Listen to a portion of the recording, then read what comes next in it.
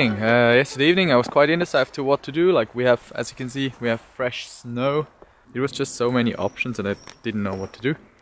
But given that the snow was really like coming down to where I live, where it's kind of rare that we have like that much snow, I decided to go like start at the bottom, which is like here at the river next to my home. There's Kingfishers. I was so lucky. I went there and it was not even 5 minutes and the Kingfisher just landed right next to me. Like, it was so lucky. I was lying there on my belly for 1.5 hours and my back hurts a lot. Yeah, it was only at the beginning that the Kingfisher showed up, and the rest of the time was just lying there. And I heard the Kingfisher a few times, but funnily enough, at the beginning he wasn't calling at all. So I was just like lying there getting comfortable, or as comfortable as possible, and then suddenly I looked up and I saw like it's there, but my camera pointed totally in the wrong direction because it landed much closer to me than I anticipated.